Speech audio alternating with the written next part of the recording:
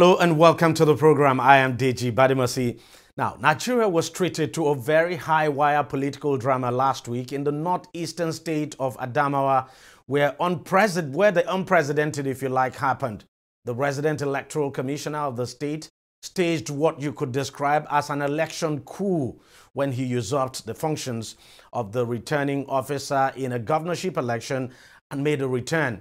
He declared the candidate of the All Progressives Congress in the election winner even when votes in the supplementary election had not been fully collated.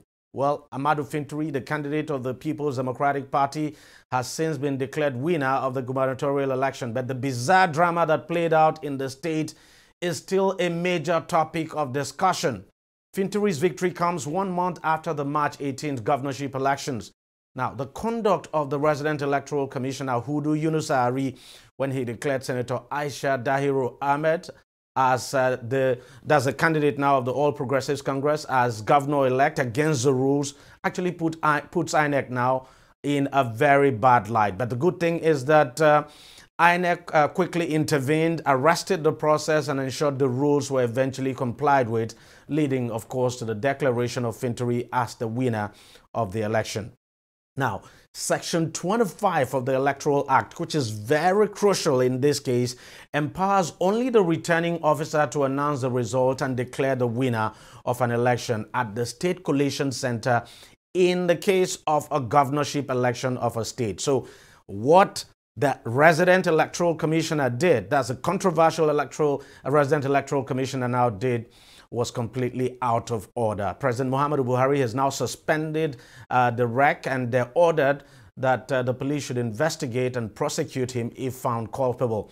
The Inspector General of Police has also replaced the Adamawa State Commissioner of Police, who escorted the suspended REC to the collation center where he announced or made that controversial declaration. To delve more into this, I'm now being joined on the program by Dr. John Ngamsa, who is a former Commissioner of Information and also a Commissioner for Youth and Sports in Adamawa State. Also joining us, he joins us, by the way, from Adamawa. And joining us from Abuja is a public affairs analyst, Shehu Wata, who is also a member and Stakeholder Relations Directorate of the Tinubu Shetima Presidential Campaign Council. Gentlemen, thank you very much for coming on the program. Dr. Ngamsa, let me start with you.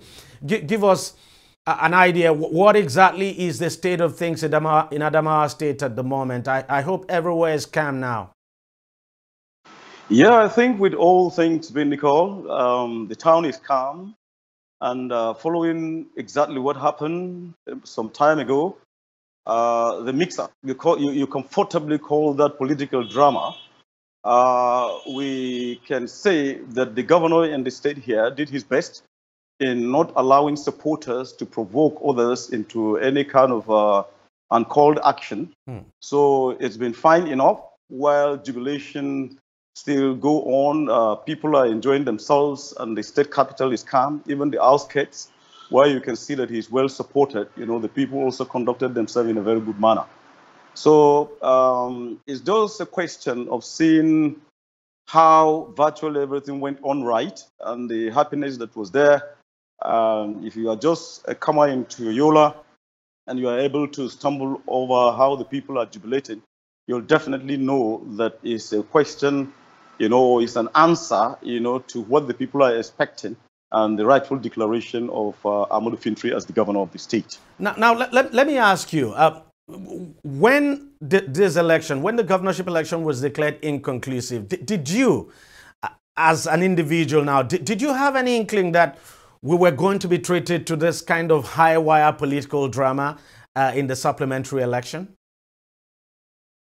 Well, you know, going by what Nigerian politics is over a period of time and how people have been desperate, and taking the history, you are likely to understand that some people will be there to circumvent the process, you know, doing it not the right way. And when that happened, we thought it was going to be a clear-cut thing and straightforward like in other places. But then the events unfolding, particularly, you know, where the RIC, you know, did his own devil advocacy of whatever manner, we knew that we're in for something that, except God intervenes, you know, it's going to boomerang and result into certain things that are not supposed to be. But from all expectation, there is the rule of law, and from all expectation too, we got to understand that the president of the Federal Republic of Nigeria is somebody who would like to have a very clean transition from where it is, to something much more justifiable. And we've seen also the steps taken by the federal government to put it right and to make people to be accountable. That in itself, to me, gave the confidence in our process, particularly what the INEC was able to do in justifying, and calling back the actual officer that is supposed to make the announcements to come back and to continue his work. That in itself brought about confidence. To me, I looked at that as a very credible, optimistic process that have worked to sanitize our own democracy to some extent.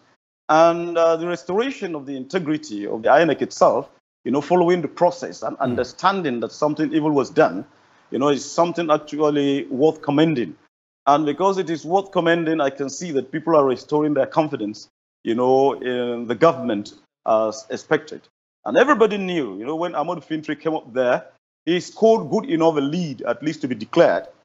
But for certain things that happened at the background, where Hudu himself has succeeded in wanting, to circumvent whatever it is, there was an audio released from Fofore where he was calling on the officer there to ensure that Binani got the right votes or additional votes at least to make her come to win. Where he was saying that help this woman in Hausa. All those things were tried and passed across. And it was good enough that, the agencies responded and people also opened up on the media, which stood up at least for the volume of truth. You can see that there's commendation coming all over, particularly what the media was able to do, irrespective of political inclinations and whatnot. They were able to stand out there and to make the truth. So it was quite good, and I'm sure it was an interesting I'm going to come back to you. Let me just go to Shehu in Abuja. Shehu, you are, of course, of the All Progressives Congress, and at some point your party was fingered as responsible for the drama we saw in Adamawa, even though nothing has been proven yet.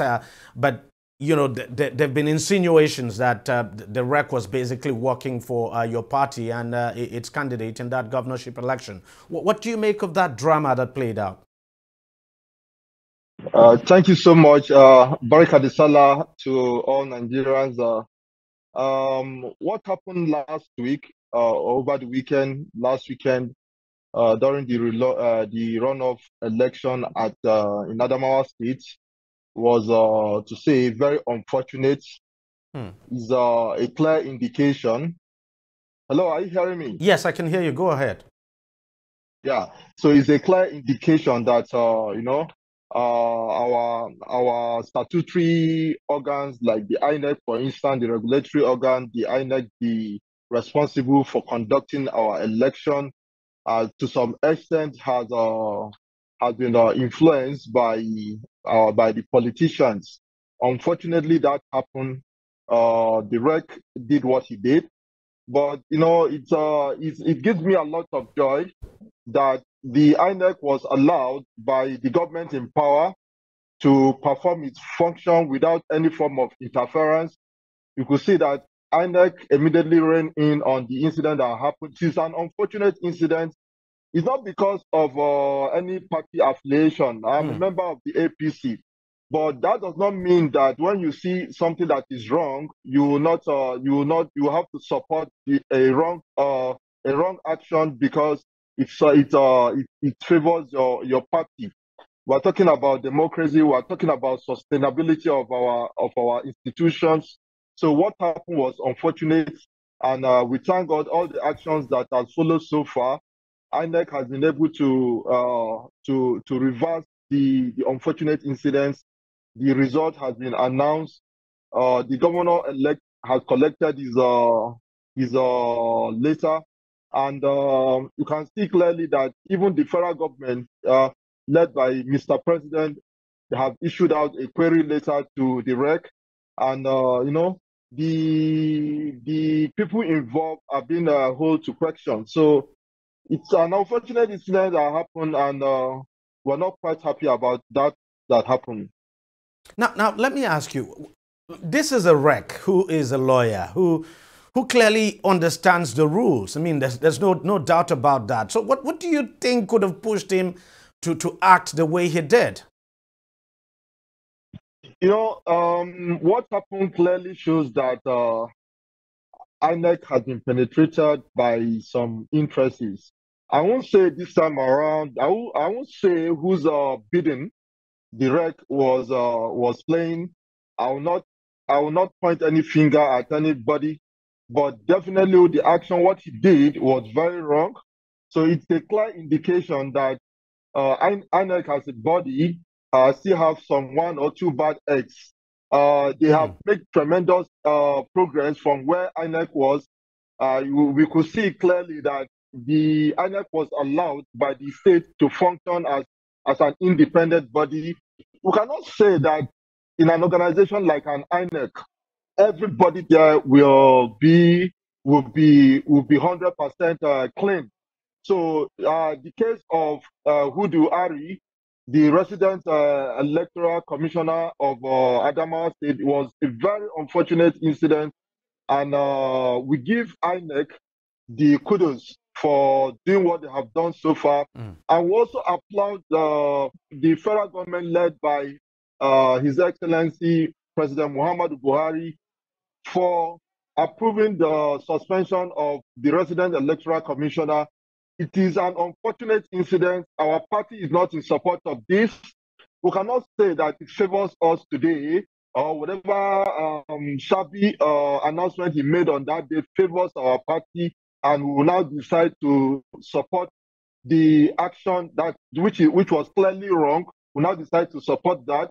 We as well appreciate the action of INEC so far, and we appreciate the leadership of the country by the president for approving the suspension and ordering a probe into the incident that happened during the runoff election of Adamawa State.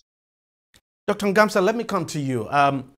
When the resident, the controversial resident electoral commissioner, and I'm talking about Hudu Yunusari, when he went to make that declaration, you could clearly see the commissioner of police of the state, of course, who has now been replaced, and some other senior security officials now of security agencies sitting beside him. So seemingly giving the impression that he probably did not act alone. So going forward, you know, the president, of course, has suspended this individual, ordered a probe and all of that. What are the questions that you would want answered?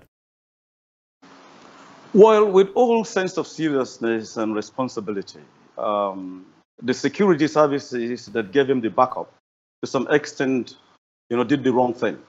And if the police themselves have withdrawn the CP and is back to Abuja, one anticipates that whoever is there on the table, either Director DSS or the army, whatever it is, whoever is there, should also be done. I mean, the same action should go on, so that we can have very clear answers, you know, to the doubts on our minds. But in the first place, let me agree with Shehu completely, you know, that what the president did is foremostly, you know, coming out of a sense of responsibility and a true, you know, attempt to save our own democracy from collapse. This is a democracy we've been living without self-evidence. So in essence, if security agents are part of this particular whatever it is, to my mind, they also should be questioned and be put to a situation where they will answer for what they've done. So essentially, in Adamawa State, I can give you the sense of direction to the fact that next time something is going to happen like this, people will definitely have confidence in the INEC itself for what they've succeeded in doing, in declaring and doing the right process. So to me, there are other things we need to actually take serious. And those things are, what do we really do in the process of trying to declare elections? You know, when security services are there and they're not there giving the right answers or to the people that are trying to find out things. One anticipates that a REC resident at that moment who has the opportunity to sit with security services would have asked for their own advice on good mood. And they too should be in position, you know, to give him the kind of clarified kind of advice that will justify the process and make it at least well defined in such a way that it will be of moral assessment. So to us, in the state, we thank the president for the performance of this particular INEC and the queries they've taken. And that adds to the fact that, first, Fintri is an exceptional governor, very, very exceptional. What he has done in terms of infrastructural development earned him even a commendation by the president, despite the fact that he is from the PDP and there is an APC government at the center. But let me just jump in. Let me jump in there. I mean, you've described him as an exceptional governor, but some people would argue that, look, if he was that exceptional, he should have won his election outright. I mean, at the very first ballot. So for these, for the candidate Binani, the candidate of the APC, to have pushed him thus far, pushed him to get to a second ballot, if you like, that's a supplementary election, that it clearly shows that the governor may not be as popular as first thought. That's just a street assessment. But I can assure you that 31,000 plus something votes is a very good clearance in any democratic setup to declare a governor. And what happened, definitely, came along with deliberate attempts to scuttle the entire process, thinking that even at the end of the day, Binani is going to take the whole show. But most sincerely, even at the second rerun, which it's another good way to give a very good clearance, you can see that the lead is also good enough, and the man has made it, at least at the end of the day. So to my mind, we are the ones that say that even if you are defeated by just one vote, it is democracy and it stands. But perhaps not to go by Gaddafi's dream book that says that it's dictatorship of just a few minority above the larger. But we take it the way it is and agree that the popularity of Fintri himself have given him a very fantastic goodwill. And I assure you that despite the fact that things went the way they are, and some claims are showing that Binani also did her best. Yes, she's a sitting senator, and to some extent, she's a lady, and the gender considerations and whatnot have also gone into play. Do you think, let me ask you this, do you think part of the reasons she probably didn't scale the hurdle eventually could be because of her agenda? Because, look, despite everything that happened, some people had looked forward to, Adamawa State setting a record by electing a first female governor. I mean, that is without prejudice to the fact that Fintri has been declared winner and that he won the election. But do you think the reason why she probably did not get there is because Adamawa State, for instance, is not prepared just yet for a female governor? And no, I don't think so. Adamawa State is a wonderful state, highly plural. People agree with virtually everything, and is to deputizing Amadou Fintri, for instance, is also another female, a deputy governor. So essentially, we can all agree to the fact that it's a state that is friendly to women, and that whatever that is done, is going on. We have Professor Kaletapwa Farauta, who is deputizing the current governor presently. So I'm sure the gender issues is just an issue of balancing. The women pull all the votes for themselves both ways. And it happened that the man that performed along the line came out at least to be declared as the actual person that got the whole thing. I've told you earlier on that Fintri infrastructurally have done greater than any other governor in northern Nigeria, in Northeast, and even in Nigeria. He's been commended and have been given an award by the President of the Federal Republic of Nigeria. That in itself gave him what it takes.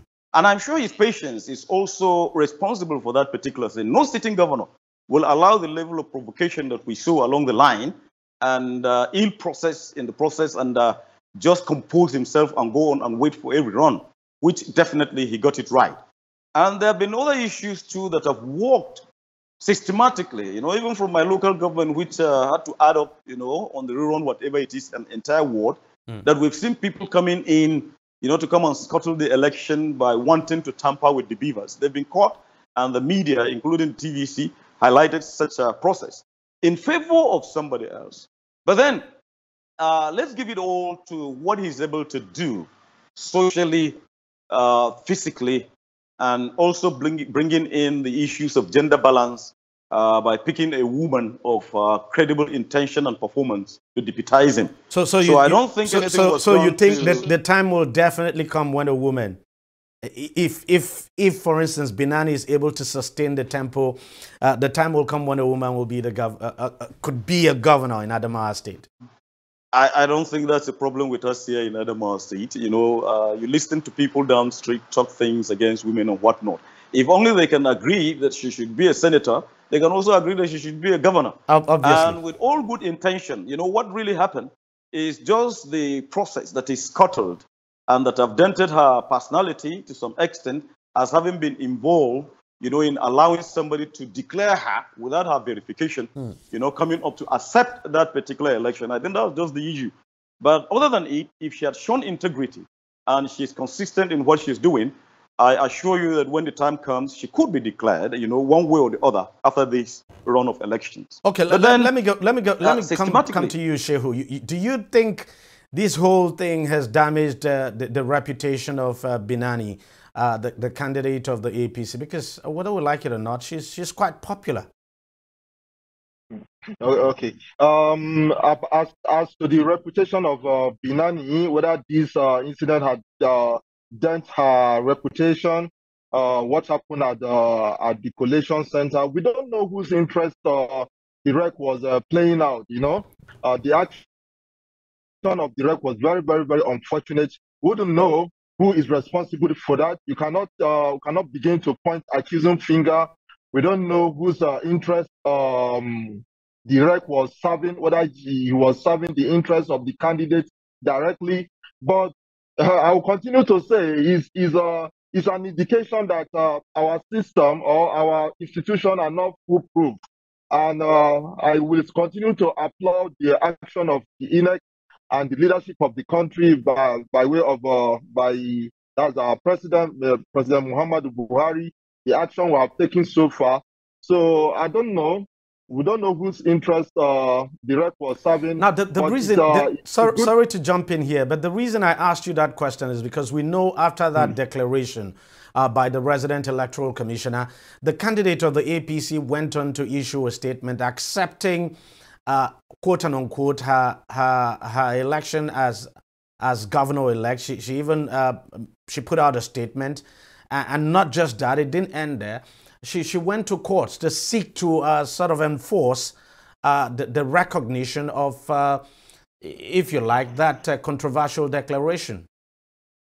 Sincerely, those actions were very unfortunate. You know, were very, very unfortunate because if you watch the rec declaring his own making that shabby declaration, you know, everybody you'll be shocked that we have a rec that will go to this extent to declare a winner in a process that was in an election, in a runoff election that was still yet unconcluded yet. And the candidate action that followed, you know, she is an individual. She has she's responsible for her actions. Sincerely, it was not personally, I was not impressed by the action of our candidate. I think we should pick the lessons from this, and I'm happy to know that INEC has taken the appropriate step, and the person involved, the rec involved, that is Hudu Ari, has been suspended, and the necessary investigation will be done, and those culpable will be held responsible for this. All right, gentlemen, I want to thank you very much for coming on the program and sharing your thoughts with us. Dr. John Ngamsa, thank you very much for your thoughts, and thank you for your contributions. And Shehu Ota, thank you so much for your time. Thank you so very much to both of you. All right, we'll take a short break now, but when we come back, Kaduna State Governor Nasir El-Rufai has raised an alarm that bandits could be plotting an attack during the May 29th handover date. So we'll find out what exactly that threat is about. Stay with us, don't go away.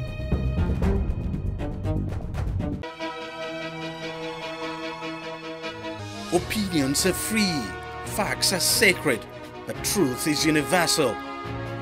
How, in practical terms, can we, for instance, de-escalate the tension? President must see himself as the President of the Federal Republic. We know where the enemy is. 3 places. The Lake Chad Basin, the border area between Nigeria and Cameroon, and then the Sambisa Forest.